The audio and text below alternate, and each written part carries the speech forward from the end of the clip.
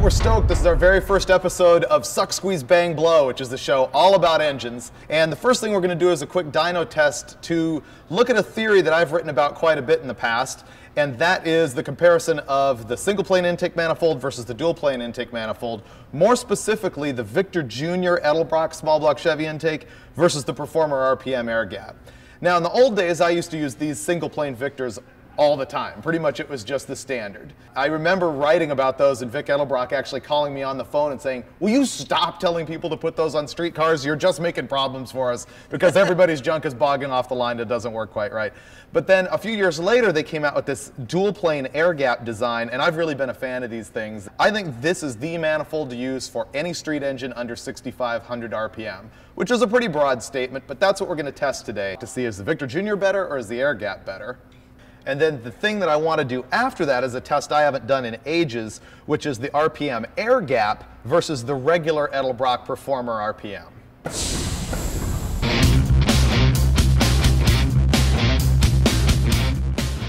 Our victim for this test is just a super basic small block Chevy. It's 360 cubic inches, which is a 60 over small block. It's got a stock crank, it's got stock block, probe 6-inch rods, probe forged pistons with a little tiny 3cc dome in them, so it's 11.25-1 compression. The camshaft is a Comp Cams 294S, which is 248 at 50, 5.25 lift on 110-degree lobe separation angle.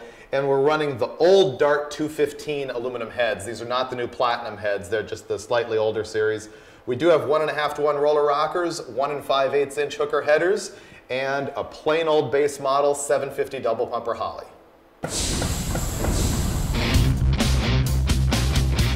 First one on the pump, Victor Jr.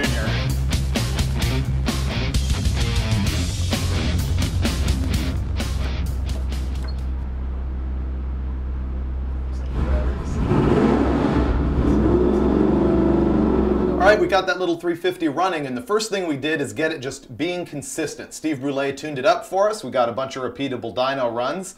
We took 3 of them in a row and averaged them together just to remove anomalies.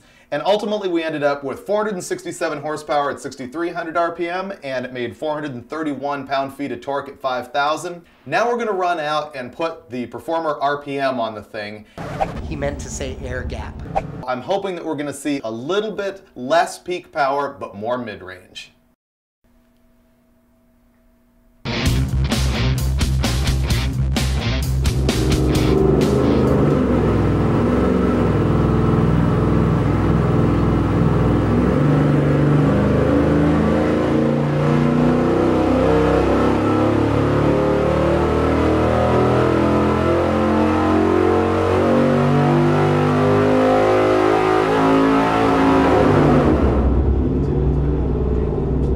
What we're looking at here is average power curves, taking 2 poles with each intake manifold and plotting them out.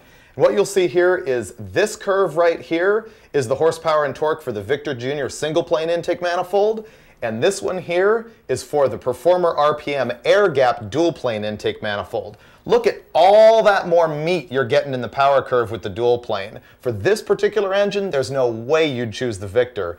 The RPM air gap is winning, but what we're going to go find out is if we can take the regular Performer RPM and make it run as good as the air gap.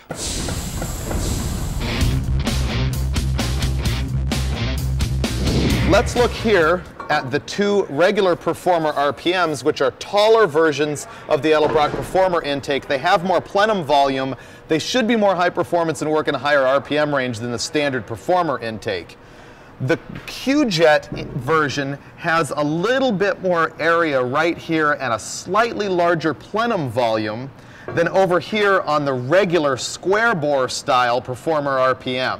Now this particular intake manifold right here has been port matched a little bit, so it's going to invalidate our test. We're not going to run it.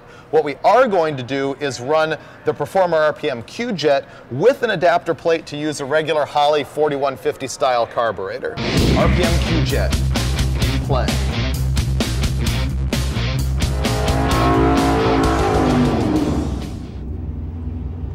What's going on is as soon as we changed to the regular Performer RPM, the carburetor was having difficulty metering right at 2,500 RPM at wide open throttle right when we start the dyno test. and we can't exactly figure out why. It's not really intuitive why that would happen because it didn't do it with the RPM air gap. So we're a bit conflicted about whether our problem with it not metering at 2500 at wide open is because it has so much airspeed that it's pulling a lot of fuel and it's just going fat and misfiring, or if it's because the airspeed is so slow that the fuel is just dripping and not atomizing. With this open spacer on here, in theory, if the airspeed is too slow, this will make it worse, right? Yep. So let's see. Okay, pretty much that was way better, and it just laid down a number almost exactly what we saw with the RPM air gap. See, right here what we were seeing is super fatness that was just killing the curve, but with the 1-inch open spacer, it took care of it and gave us a little bit more top end. All right, the plot thickens. Us being the clever little gearheads that we are, had a look at the RPM air gap intake manifold and noticed that they have split the divider wall in the plenum here at Edelbrock. That's a factory piece. So we're gonna go chuck this sucker into the lathe and we're gonna knock the plenum wall out of this one to see if it solves the bottom end power and makes as much top end without having to use the 1-inch spacer.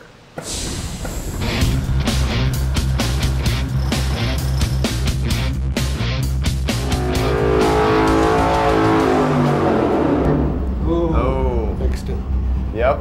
Look at that. Right here we fixed the problem that we had at the bottom end. This is the stock intake and this is the one with the plenum divider milled out a little bit, and we matched the power up top. But if you now lay over the air gap on top of it, you can see that this is nearly as good. The air gap is that much better right there. You're trying to build the ultimate, looks like a stalker combo, where nobody's gonna know you've modified anything. The original Performer RPM with our milled down plenum divider is the way to go. Yep, and put the factory fill tube in the front, painted orange, put 283 valve covers on it, and we'll be heroes. Do you want to put a 1-inch spacer on this thing and just see what it'll do? Okay, 1-inch open spacer going in on our final pull to see if we can make just a little more power. That was a good torque number. Air gap average versus us with the spacer. But the thing you gotta say, and the test we're not gonna get to, is that the air gap with a 1-inch spacer will outrun this. I know it. I've done it too many times. And so is Steve. Right. Steve, tell me I'm right. You're right, dude. I'm right. Steve says I'm right. I know you're right. and it's not that that running it this way with the Performer RPM is, you know, just better. It's just that if you're trying to pull that stealth thing. look off, you can.